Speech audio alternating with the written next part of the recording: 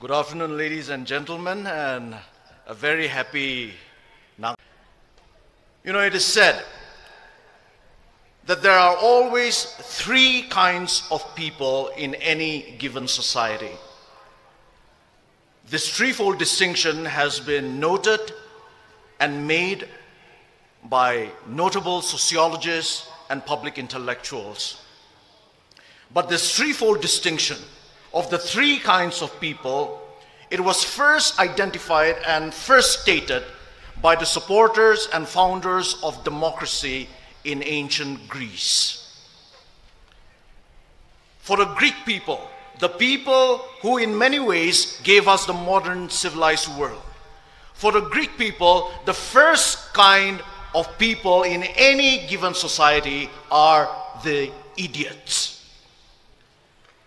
For the Greeks, the idiot is not necessarily someone who is mentally deficient. Rather, for ancient Greek people, the idiot, they said, is someone who is a totally private person, a totally self-centered person, and a totally selfish person. They called him the idiot.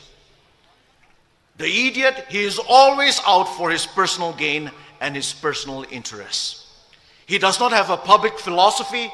He has no knowledge, no skill, no character, and no virtues to be able to live and to be able to contribute in a flourishing society and community. He's all out for his personal pleasures and for his personal treasures. And the Greeks said that the idiot was just an upgraded barbarian, the first kind of person, the idiot. But the Greeks also said that there is a second kind of people in any given society. And the Greeks called these people the tribes people. When we say tribes people, we don't necessarily mean the fact of belonging to a certain tribe, which is a good thing. But when they use the word tribes people, the Greeks meant a tribal and a tribalistic mentality. And the Greeks said that tribes people are those people who are not able to think beyond their small tribe or their small groups. For tribes people, their primary allegiance, their only allegiance, and their ultimate allegiance is to their tribe. Their tribe is their God, and their religion is tribalism. And tribes people, the Greeks said, are always afraid of things that are different, that are a little alien to them. They are always suspicious and fearful. And they always dealt with different people and difficult situations with intimidation, with force, and with violence. And the Greeks also said that the ideal person for tribes people is the warrior, because tribes people are a war-making people. Their ideal is the warrior. But it was not so for the Greeks. For the Greeks, there was another kind of people, another kind of a person, and that was the ideal person. And the Greeks called this ideal person the citizen. The citizen. And here when we use the word citizen, we are not talking about legal status or political status. We are talking about the idea and the ideal of citizenship. And who is the citizen? The citizen, according to the Greeks, is someone who has the skills and the knowledge to live a public life, who is able to live a life of civility.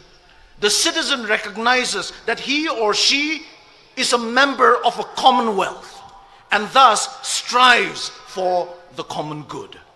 That is the citizen. The citizen, yes, he or she knows his or her rights in a society.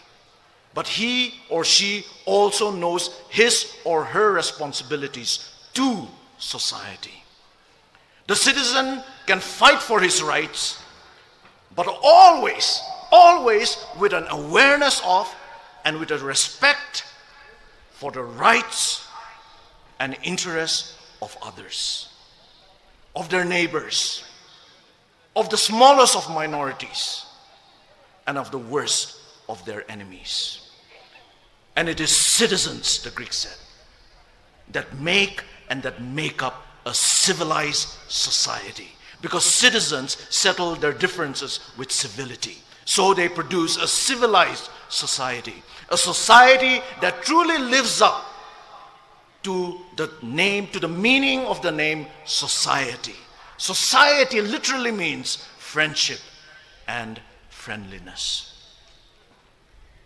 That is the threefold distinction that the Greeks have given us. That is the choice that each and every individual, wherever he or she may be, has to make in a society. And I believe that that is the choice that starkly faces us Naga people today. Will we be idiots, living only for ourselves? Will we be tribalistic,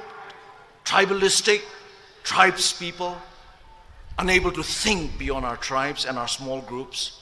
Or will we be citizens? Citizens in the best sense of the word. Today, on this historic day, I believe I want to make my choice.